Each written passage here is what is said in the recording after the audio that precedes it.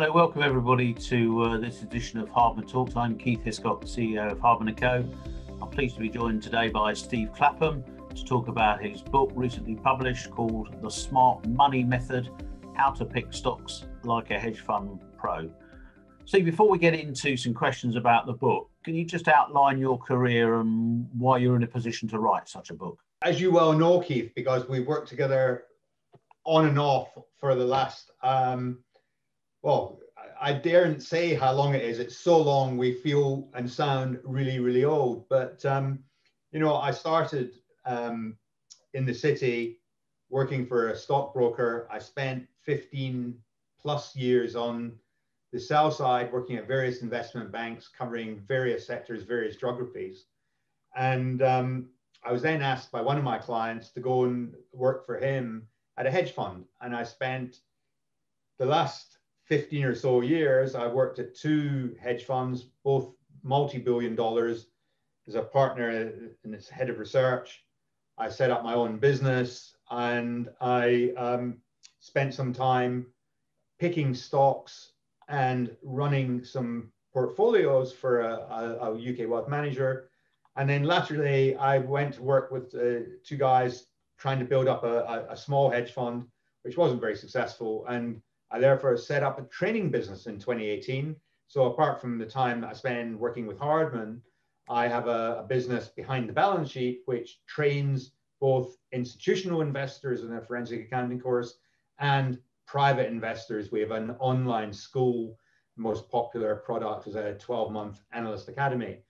And all this time in stock markets, I've spent a huge amount of time thinking about how to be a more effective equity analyst. And that is what I've tried to put into the book. Thank you. Right. So what prompted you to write the book, though? What was the catalyst for that? Well, I don't know who the person was that said everybody's got a book in them. I just fancied writing a book, and obviously we've been in lockdown, which was a reason to sit down and look at doing something different. But I'd actually been squirreling away ideas about improving the research process for many, many years. I actually had kept a notebook, and whenever I had a thought or an idea about an improvement in my methodology, I used to record it in this notebook. And often I would learn something from a competitor or from reading a book, and all those thoughts got recorded in a notebook. And when I ended up filling the notebook up, it was quite a thick notebook. I then sort of transferred all the thoughts into a Word document, into a computer.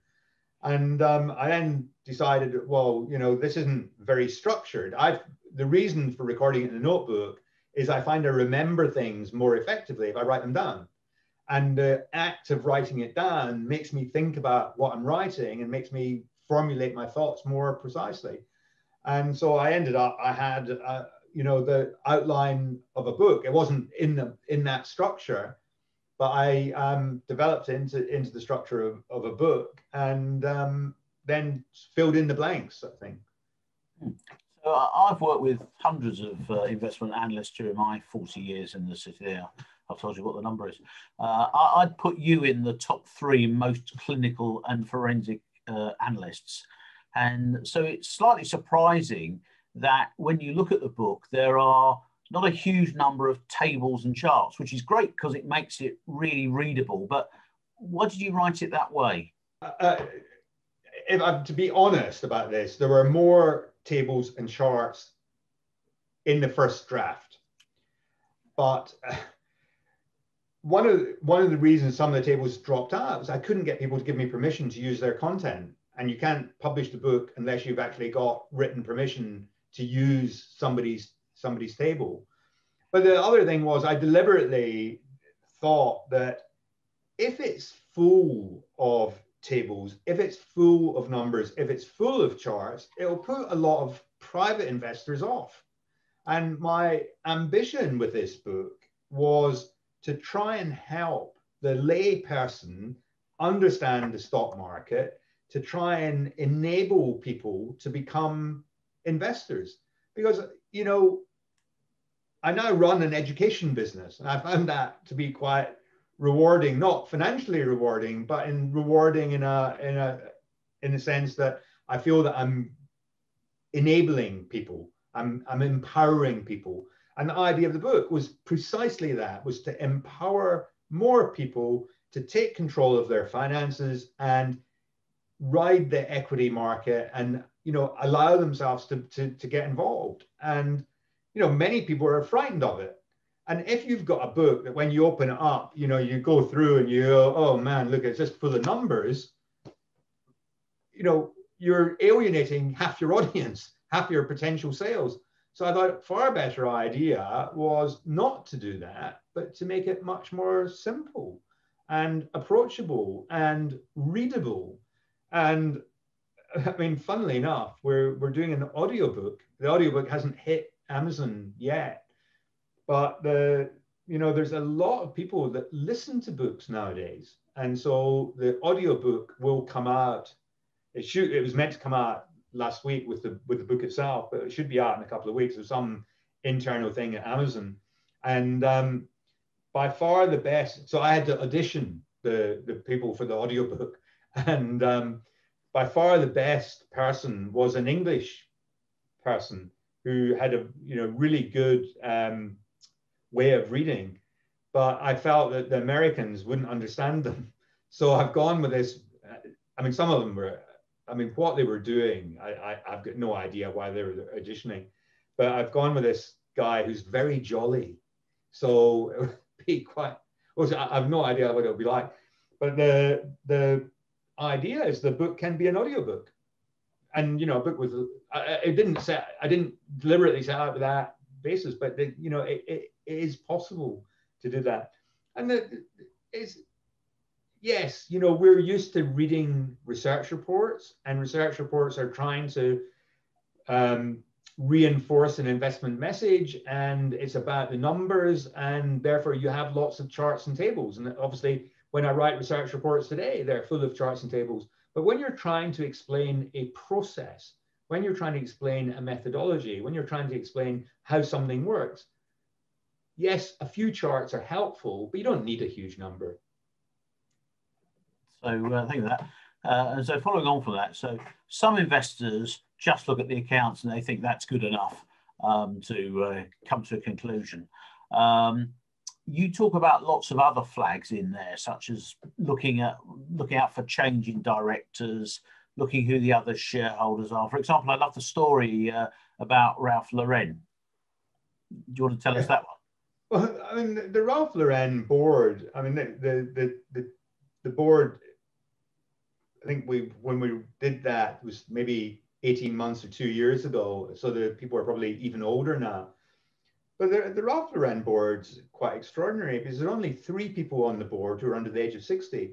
One of them at the time was 58, now be over 60, I'm guessing, is a non-executive director, has been on the board for, I think, 8 years.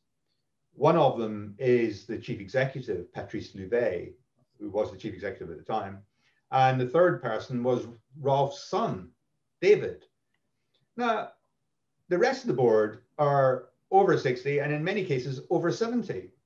And how many 70-year-old people do you think go and shop in Ralph Lauren? I mean, you know, it's not a shop for 70-year-olds. It's a shop for people who are much, much younger. And it just seemed to me ludicrous that Ralph, very successful though he is, has surrounded himself with people of his own age. Thank you. That really inappropriate. So, you know, when you know, I wouldn't invest in Ralph Lauren because I just think the board's got the wrong profile. You know, I may then miss lots of successful investments, but at least I'll be with people where I think that they've got some clue what's going on in the business. You also talk about following other fund managers. Why is that, and who would you follow? Well, I mean, I think if you're sitting as I was in a big hedge fund and you're trying to deploy very large amounts of capital into an individual stock idea, then you have to be in front of the pack. You know, you have to be one of the first people to recognize that, because as soon as you start buying and building up a very large position, you will move the share price. So if a load of people already bought it, the actual available stock to be consumed and churned in the market will be much more limited. But if you're a private investor, you're not going to move the share price. So why would you not go where some other people have already gone fishing? And if highly successful investors with very good track records have owned this stock for a long time or a short time, have been buying the stock. I mean, there's various things I go through in the book about, you know, you don't want to buy it when the guy that you really respect has owned it for 3 years and is now selling it.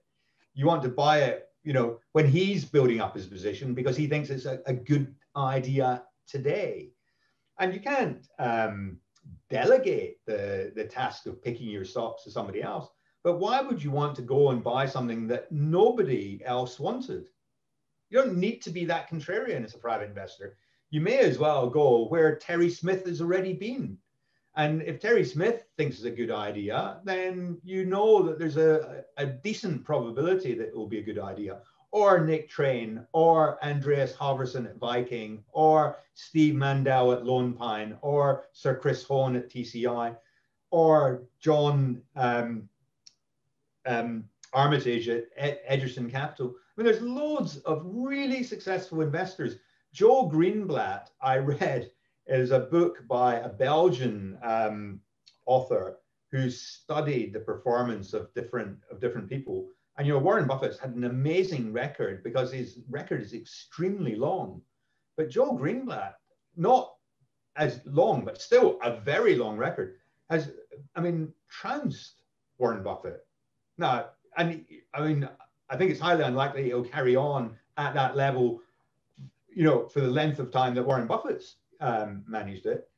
But, you know, unbelievably good performance.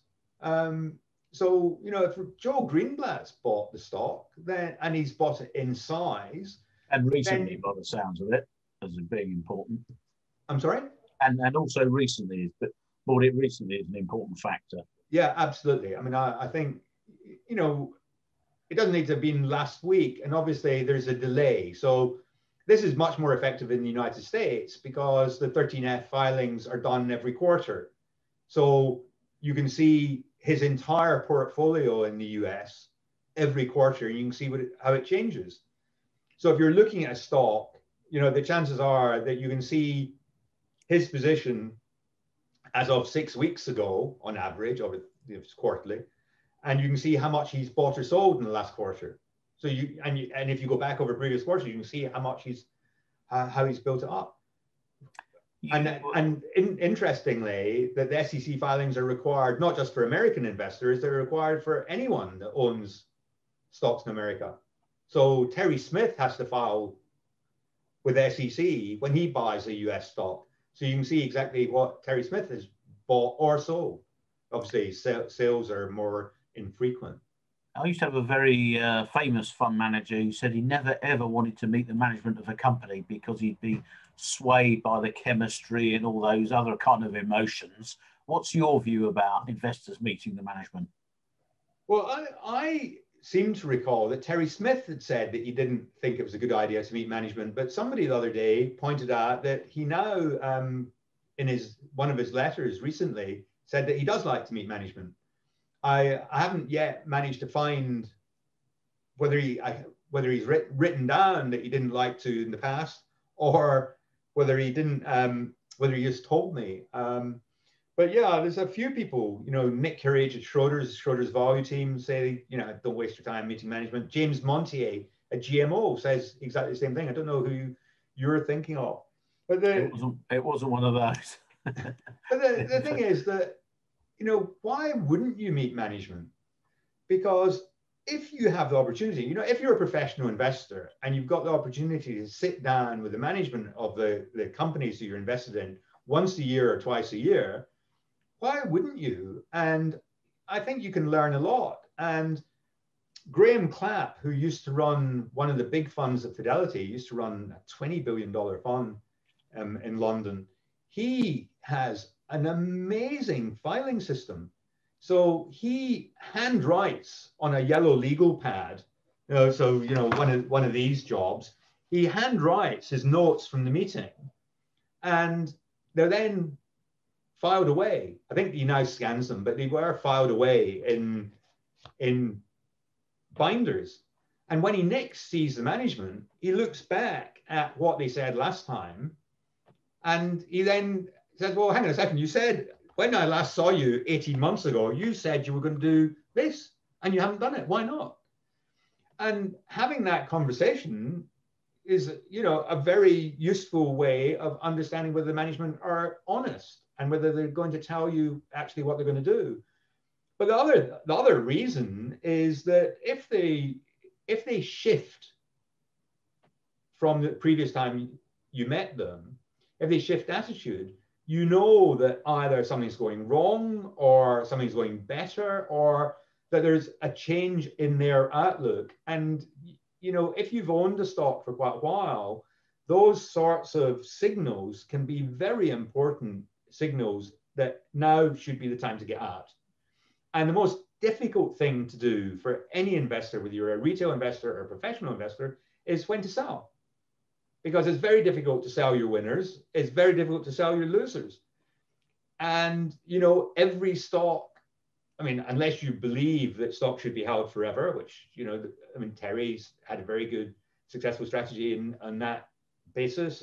And Nick Train, very long-term holder, Warren Buffett, very long-term holders. But if you're not quite as clever as these people, which I think I certainly am, and most people aren't, there is an optimum period to hold something, and you want to know when to get out, and you want to be aware that there's a change going on. Having said that, it can also give you the wrong signal. I remember selling a stock almost entirely on the basis of conversations with the management, where I felt that there was something wrong, and the management felt there was something wrong, but the stock price carried on going up.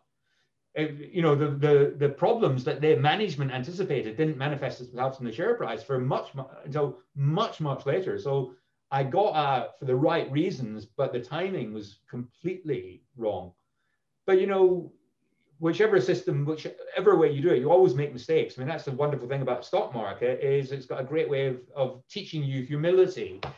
And there's nobody gets everything right, and you just have to have a system. And I don't criticize people that say, oh, I don't want to meet management because they're only going to tell me some fantastically positive story and it's only going to color my views. I completely get that. And I don't think I'm immune from that, but I think I feel more comfortable if I've tried to understand what are the changes in their attitude to the long-term outlook for the business. And I feel more comfortable that I've asked the questions and I've got more knowledge out of it. I can certainly remember comparing a meeting with a sales force by the management, the CFO and the CEO of a company. Afterwards, one of the audience came up to me and said, do you realize they never looked at each other during the whole of that meeting? I couldn't see that because I was facing forward. And surprise, surprise, the next day, the finance director resigned. And I've seen that a number of times, although it doesn't always mean that there's a problem. I've seen that where company coming to the market and the management, clearly can't stand each other. It's never a good way to run a business, is it? Let's move on to, so do you normally read the accounts backwards or forwards? Well, I start at the back, then I jump to the middle, and then what I explain in the book is my methodology is to do a first scan of the business in order to ascertain whether it's worth spending more time and digging deeper. And the first scan, I might not even open the accounts. I'll just look at, secondhand financial information as downloaded from Bloomberg or analyst reports or whatever. But when I get into the accounts, I mean, I'll start off at the back because there's some sensitive information at the back, things like the commitments note. Because if you've got a huge amount of contingent liabilities, they call it commitments and contingencies note. If you've got a very long contingencies note that's a page or 2 pages, or in the case of BAT, 20 pages long, then there's clearly going to be a large part of the valuation that hinges on the outcome of these contingencies. And by their nature, those are incredibly difficult to predict. And usually what I'll do is I'll shy away because, you know, I could do all the work and still be very wrong because I couldn't ascertain how a contingency was going to pan out. So that'd be one of the things that I would look at. But, you know, I don't start at the front of the accounts and work my way to the back. I don't start working at the back, start at the back and work my way to the front. And the glossy part, with all the pictures, I often actually don't bother reading. I mean, I might, you know, I will have a look at them, but, you know, the wonderful pictures and the wonderful story about, you know, how great a business it is, I kind of switch off a little bit to that. I might, you know, I'll look at it very briefly to make sure I understand what they're trying to pitch, but I don't really absorb it. I don't really, you know, I don't believe it, if I put it that way. There's a heading in the book, understanding the counter argument. Why would an investor need to understand the counter argument? Well, this is one of the most important things. I mean, I point this out that when I do my initial check, I always like to understand this.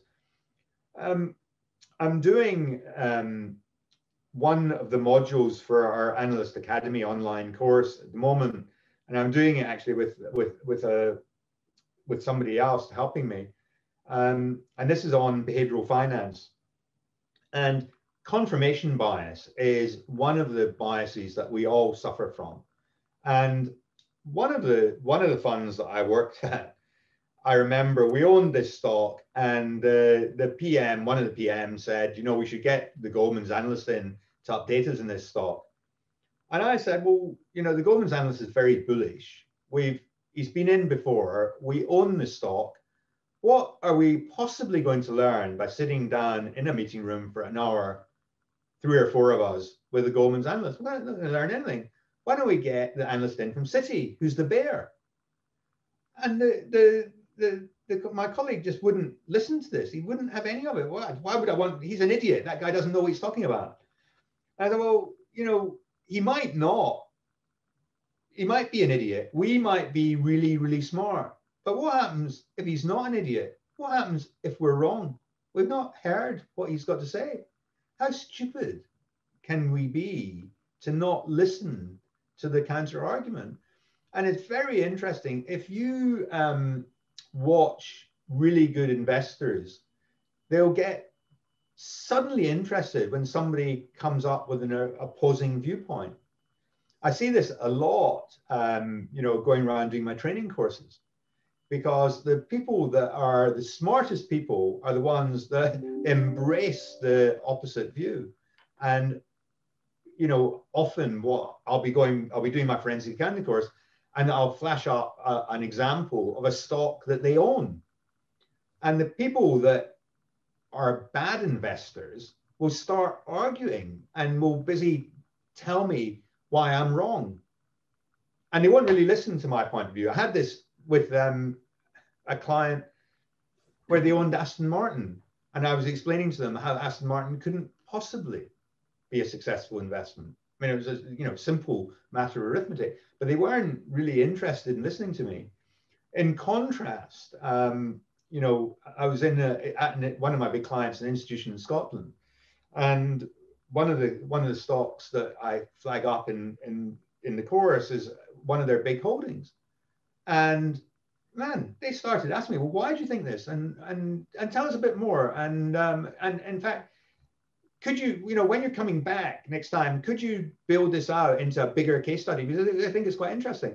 So they were, they owned lots of this company, and what they wanted was somebody to come in and challenge them and say, well, I think all these things could go wrong. And you're far better off doing that, because A, you will reinforce your own conviction and understand better if you're right.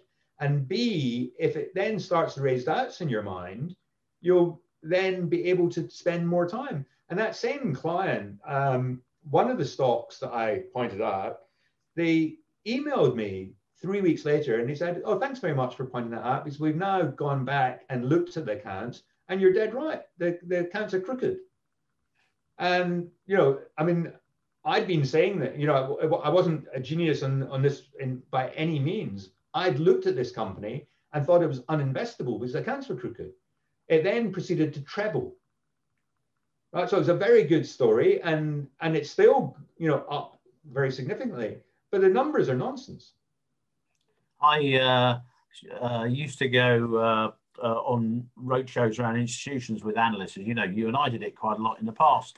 And there's one fantastic analyst who always went on the road with 2 sets of presentations about every company, the bull and the bear case. And he'd say, so which way are you? And he'd do exactly the opposite case as a challenge. And he, because in his mind, you could say, look, if I'm going to be a seller of it, obviously new information comes up that nobody could have predicted. But he would say, look, if I'm going to be a seller of it when it gets, to this exalted price, it's going to be for the following reasons. If I'm going to be a buyer, it'll be for this set of reasons. So he was always saying, look, the share price is a consensus between opposing opinions, and you can't really understand it unless you can understand the counter argument. So I totally agree with you, Steve. Absolutely. And as you know, I always just have that, the PowerPoint, the 2-column PowerPoint, the bull points and the bear points, because every stock has got, some opportunities and some risks. And if you own something, you don't understand the risks, it's a recipe for disaster. Now, there's another section in the book called, intriguingly, moat advantages. So what are moat advantages? Well, Warren Buffett obviously came up with the term economic moats, and I go through the conventional definitions of what moats are and discuss what I think are the more potent ones. I don't think the term economic moat, that doesn't it's very, very visual and very, very effective communication tool, but I think people get this a little bit wrong sometimes. So some people think an economy of scale is a moat, and an economy of scale can be a moat if you're Amazon or if you're Walmart, because it's almost impossible for anybody to get that scale. But most economies of scale aren't impregnable and aren't a moat. They're an advantage, but they're not an advantage that somebody else can't break down. And what I do in the book is I try and also, show some different categories of moats, some new moats, things like moats for digital companies. And obviously, one of the primary objectives of retail investors is to acquire a portfolio of quality businesses. And so understanding quality is a primary objective of any research. So thinking about moats is very important. And, I think, the most important moat is pricing power. If you read any of the literature, I don't think it's actually coined in that way, but pricing power is the key determinant of a business's quality. Okay, so finally, are there any resources that the hedge fund manager has access to that the retail investor doesn't, or are there some things that the retail investor doesn't really know very much about that would be available to him if he knew where to go? Well, importantly, you've got access to research when you're a hedge fund manager. And although the quality of research is very variable, the research collectively makes up the consensus estimates, which tends to be a primary determinant of the valuation of a business. And therefore, if you can then examine what makes up the consensus estimate, and you can, at a big hedge fund, you can just phone up the analyst and say, send me your model. And you can then go and look through all the top analysts and what are they assuming for this business? And are those assumptions sensible? So you can look at it in a much more granular way. But there's I've just been in a call with a chap who runs a fund on the other side of the pond, and we were talking about data scraping and using data science. Lots of hedge funds now have got data scientists, so they're interpreting day-to-day data that the private investor doesn't possibly have access to.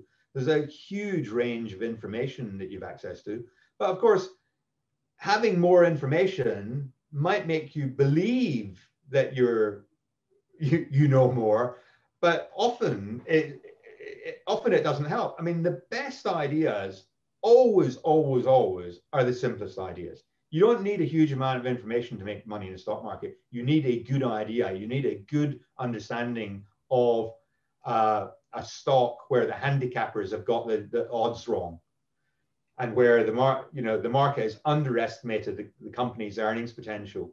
And if you can find that, and you can find that in a simple way, that is the surest way to make money. And you don't need all that information. But in the book, we do refer to a few sources that the private investor can access. There are lots of really good sources of information. You just need to know where to go. Steve, thank you for taking the time to talk to us about the book. Before we finish off, how can readers or investors get hold of your book? Well, they can get hold of me on Twitter at Steve Clapham. They can get hold of me on my website, behindthebalancesheet.com. On the website, there's the new book, and there's a page dedicated to the smart money method, how to make, I've forgotten the title, how to pick stocks like a hedge fund pro. And we've got, a bunch of reviews on there, and it's available on Amazon. It's available, the publisher is Herein. It's available on their website for people overseas. It's not always available on Amazon for reasons I don't understand. If you're in Sweden, you can't buy it on Amazon. I have no idea why. But I hope people read it. I hope they enjoy it. I had Phil Oakley, I think he's a deputy editor. He's certainly a columnist at Investors Chronicle. Tweeted about it last Sunday. Very nice, very complimentary tweet, saying he thought it was one of the best investment books, one of the best how-to investment books he'd read. And I think, I imagine he's read a few. He's written a book himself, so he knows how difficult it was. So it's not just me. Lots of people seem to be enjoying it, which is great. It's fantastic. Steve, I've read it, and I've certainly enjoyed it. It's great fun, very readable. Thanks again for joining us, and we look forward to seeing everybody soon on the next edition of Hardman Talks. Thanks a lot. Thanks for having me.